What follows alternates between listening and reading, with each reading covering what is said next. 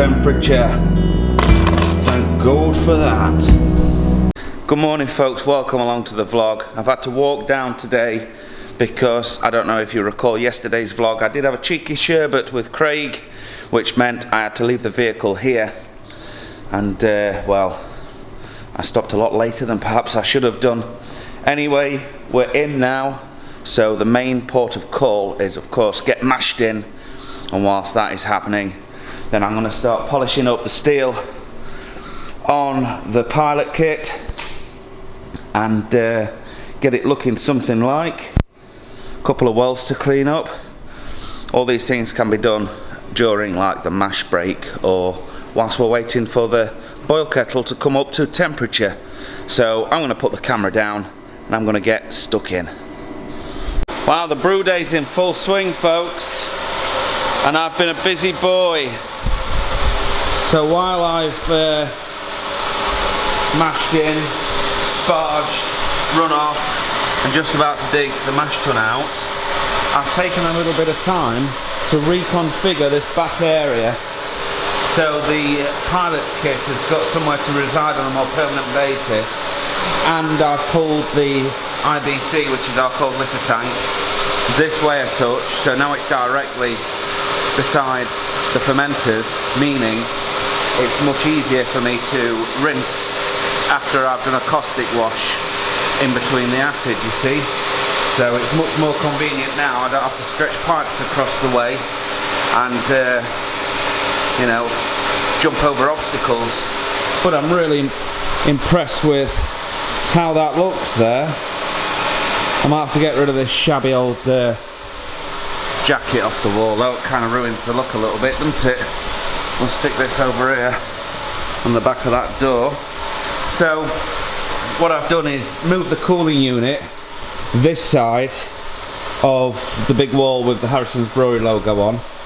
That then means that we aren't kicking the heat so much into the brewing space. There's a little bit of separation, if you can kind of see that. And also, whenever I need to blow the fins out with dust, as you can see I'm due, then that dust isn't going to go into the brewery either. So all I've done is fit some pipes this side. There we go, little bubble got trapped. But yes, anyway, as I was saying, I've installed the pipe work on this side, and now all it's doing is pumping round this corner through the wall and across this back section here, and then down in and joining the rest of the installation where it was originally going to go. So that's a dramatic improvement. Well, it's been a long day folks, been a long day. I've been a busy man. I've not had a chance to pick the camera up too much today, and as you can see we're just about to come to the end of the transfer. But hey, I don't know if you can see down there actually, but yeah, we're just about to come to the end of the transfer there. I've put a little bit more pickling paste on the brew stand just to clean up some of these welds, and then I'm going to start to hit it with some WD-40 and 240 grit, and we're just going to go backwards and forwards like that to achieve that finish, instead of, see if I can show you. So we get that kind of finish.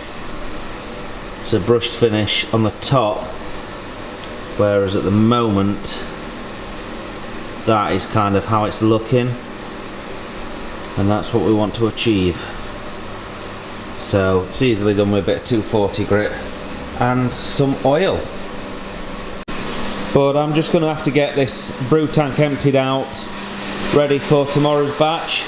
We've already got the grain in the mash liquor tank in the mash tun, and that's proof of concept going in there tomorrow.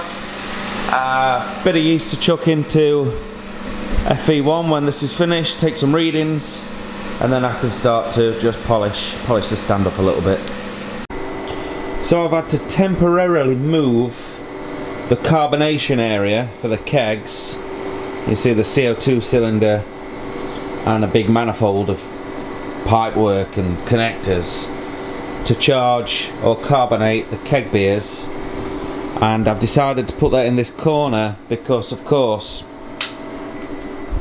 as you can see around here, we have moved things around a little bit. I know I've already mentioned it today. So we seem to have gained quite a bit of space. I think that looks a lot better in how the IBC is set up next to the 3 fermenters there, and then we've just got a shelf for ancillaries, pipe fittings, that kind of stuff, and then of course the pilot kit brew stand, which is just sitting there drying. So what I've done is I've hit the whole thing, as I said, with oil and sandpaper, and then I've cleaned it all off with some fairy liquid, if you like, just to try and obviously cut the grease, cut the oil off of it. It's WD-40, so it came off pretty nicely. But as you can see, we've pretty much got a good brush finish and a uniform finish on the stainless.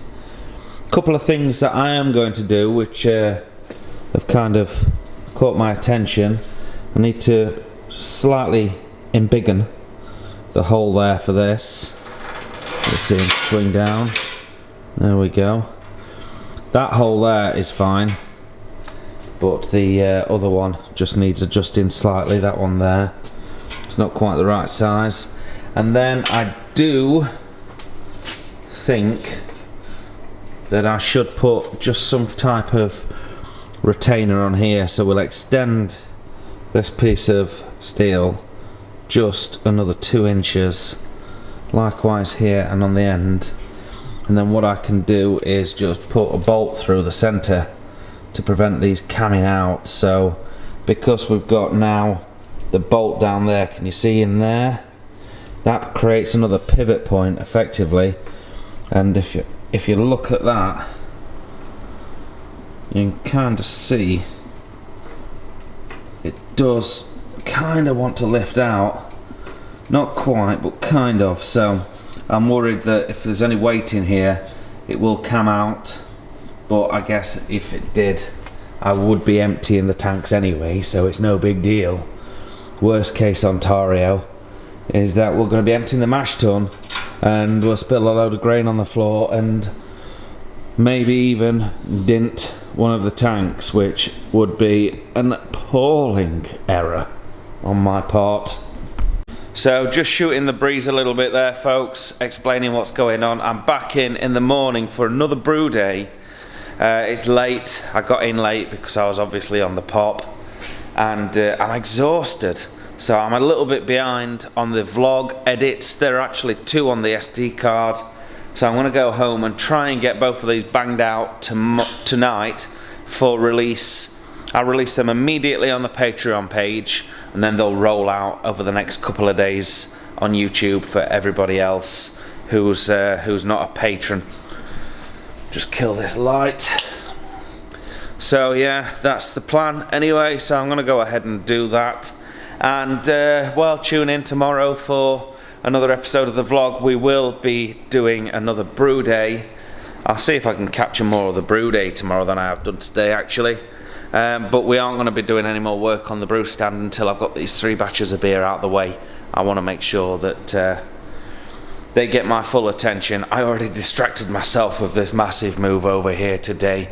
I don't want to be distracting myself with more jobs tomorrow, so I'll pick the camera up instead. He says. We'll see if I do. See you tomorrow. Cheers.